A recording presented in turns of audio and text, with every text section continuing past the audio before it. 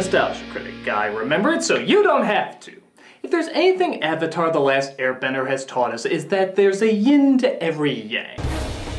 For every good, there is a bad, and it's our duty to acknowledge them in order to keep balance. Considering how Avatar is my favorite show of all time, it only makes sense in honor of this philosophy to go over what many of you would probably see as a controversial issue, that of course being the bad episodes of Avatar. For no particular reason, I will now dive.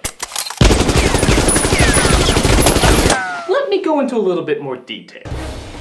In my opinion, there's really no such thing as a bad episode of Avatar. Even the weakest episodes have something of value and worth that goes beyond what's presented in most family-friendly shows. But if we want to acknowledge the best, it also makes sense to acknowledge the worst, so we can figure out how to continually make the art grow stronger. So, I see no fault in looking over the not bad, but just not as good episodes of one of the greatest TV shows of all time.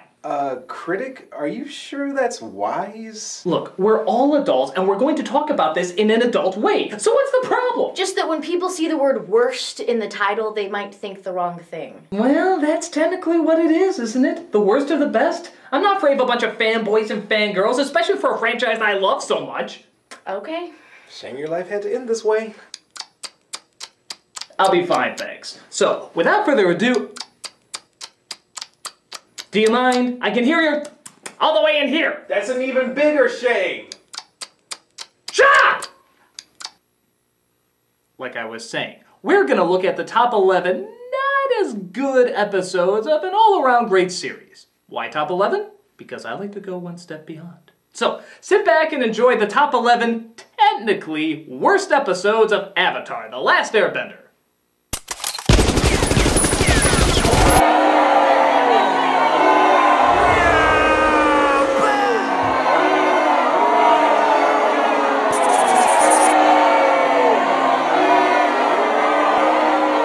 Number 11. Boiling Rock, Part 1. In this episode, Zuko and Sokka try to break out the prisoners from their failed invasion by getting captured themselves and working with Suki to find a way out. In all fairness, very little is wrong with the premise, the development, and even the kick-ass action scenes that come from it. The problem is minor, but still a noticeable one. That being, why is there a Part 1 at all? Seriously, this could have been just one episode. In fact, if it was, it could have possibly been the most tightly written, action-packed one there ever was. But instead, we get time dedicated to planning an escape from the prison, putting that plan into motion, and ultimately having it fail. Which of course leads to the second planning of an escape from the prison and a second attempt to put it into motion. That one succeeds, but, well, why the hell didn't they just edit the first one out then? Were they just short an episode so they decided to stretch one out a little more? Don't get me wrong, there's a lot of character, there's a lot of development, it furthers the story, but I think all of that probably could have been fit into one episode. Maybe with just a tiny cut here or there. I guess in some respects it's a bit more realistic not to have the first attempt succeed, but it's also realistic that Appa would most likely eat Momo at some point, but that doesn't mean I want to see it. When the episode finally does get going with the real plan in Part 2, it's great, it's a lot of fun. It's just seeing through Part 1 that isn't bad, but isn't necessary either. Probably a nitpick, but like I said, this is the worst of the best, so you'll probably see a couple more. You happy now? I'm never happy. Number 10. The Serpent's Pass. Team Avatar has to pass through a dangerous route to get to the city of Ba Sing Se. After agreeing to take a pregnant couple with them and being reunited with Suki, the team try their best not to get gobbled up by a giant beast while also working out their emotional problems. Again, not a bad premise, but the emotional problems they're working through just aren't as engaging compared to other episodes. For example, Sokka gets overprotective of Suki because he has lost a loved one before. But we know how it's gonna end, right? He eases up as she convinces him that she can take care of herself, despite getting captured later, but come on, that was like setting up bowling pins. Aang is still dealing with the loss of Appa, but we got a lot of that in a much more intense episode prior. So again, it just kind of feels like leftovers. Heck, even Zuko's problem seems pretty mundane. Just trying to get more food with Jet's gang on a ferry. Honor? Not that these are bad problems to focus on, but when you combine them all together and also throw in a mother giving birth, it's just kind of a slow one. Even the serpent, compared to all the other great designs they've had on the show, is not especially that memorable. I mean, what was the combination of animals on that one? The dragon from Zelda 2 with a novelty map? By no means awful, but even as the slower episodes go, this one just felt really slow. I guess if that was the intention of the episode, it definitely worked. Nothing major. Number 9. Jet.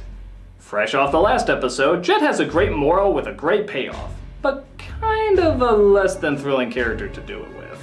Jet on the surface seems interesting enough. He's like a young Robin Hood trying to teach the Fire Nation a lesson, but goes too far when he tries to take out innocent civilians. This creates some interesting baggage for the character, but for the most part, he's just kind of a good-looking thief. He's there to throw another wrench into Aang and Katara's romance and mostly just be a good-looking foil. It's not that he has no character, it's just not very much. Again, by Avatar standards. It's not that he's annoying or unpleasant, it's just we've seen the good-looking hero who it turns out is not the hero and has a stubborn side that's just never going to change. Most of us know it's coming and we're just kind of waiting for it to take its course. While the moral it teaches about innocents caught in the crossfires of war is certainly a strong one, I do wish there was a slightly better character to get it across with. If he was even more memorable, maybe this could have been an even bigger deal. The kid equivalent of Magneto or something. As is, he's not bad. But like the episode proved, he's certainly not everything he was built up to be. Doesn't seem fair, does it? Number 8. Cave of Two Lovers. The romance on Avatar has always been one of the weaker points. At least for Aang and Katara anyway. It's not that I can't see them together, it's that we have to go through a lot of the same cliches we've gotten in other romances where they'll always be overly awkward, which leads to a misunderstanding, which leads to them being angry at each other, and of course, leads to them both realizing they were wrong. Say directed by Gary Marshall, and we got a wrap. In this episode, we go through most of that in a setting called the Cave of Two Lovers. On the one hand, I'm kind of glad all the romantic comedy cliches were kind of gotten out in this one episode. But still, I don't think you needed them to begin with. Falling in love is interesting enough without having to feel you always have to throw in this constant bickering. This continuing formula of the couple that argues all the time but then somehow gets together in the end. I mean, why does there have to be so much bickering in so many romances? Don't they know that's what marriage is for? We all know they're going to get together, so I never got why they tried to drag it out as long as they did. They can get together early on, there's nothing wrong with it. Have them be a couple afterwards, work through relationship stuff that would happen after you decide to be a couple. Come on, there's other areas to go with this. And granted, it's not Office bad, but it has those romantic comedy trademarks that Avatar just seems to be above. But still, when a nice scene does play out, it does seem legitimately nice, and we do see Sokka deal with this world's interpretation of, well, hippies, so it's by no means a loss. But I think this couple can definitely be strong enough without the Julia Roberts tropes. And God help you if you actually make Katara laugh that way. Number 7. The Water-Bending Master. After making their way to the Northern Water Tribe, Katara is horrified to discover that they don't teach women and girls how to fight, but only how to heal. So she faces off with the prejudice of Aang's new master to show sisters are doing it for themselves. I never know how to feel about episodes like this. On the one hand, yeah, there's always gonna be people or cultures who are gonna be prejudiced about anything, gender, race, appearance, whatever. So it makes sense to stand up against that. On the other hand, isn't the message done better if instead of preaching about what you want to see, you just show it?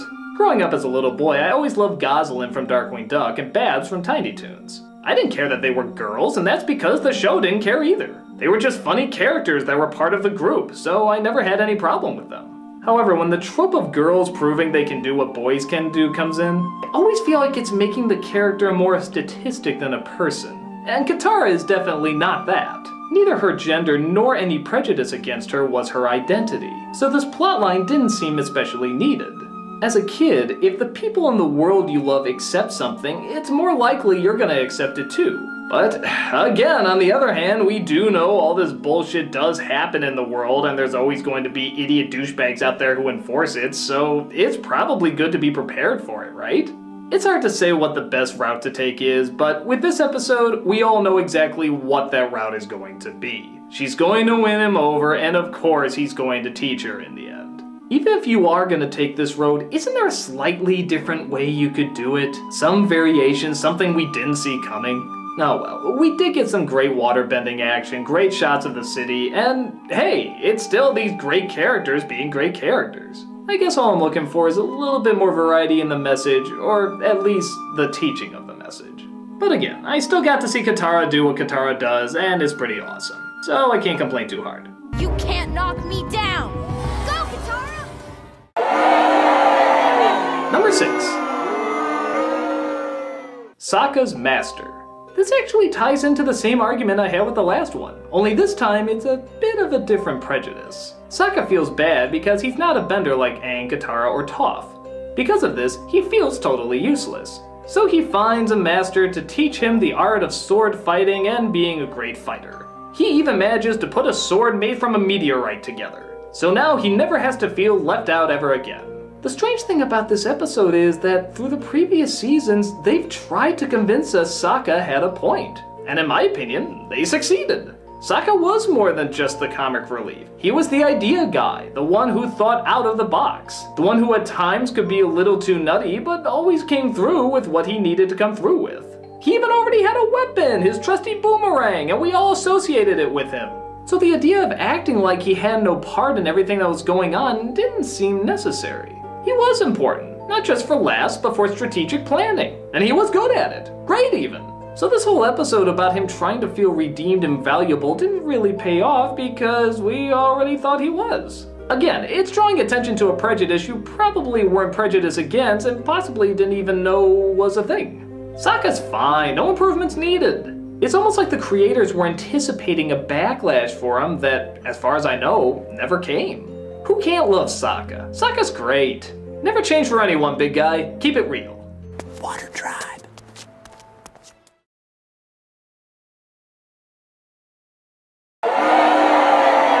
Number 5. In this episode, but many of them don't turn out coming very far. Past, present, and even future.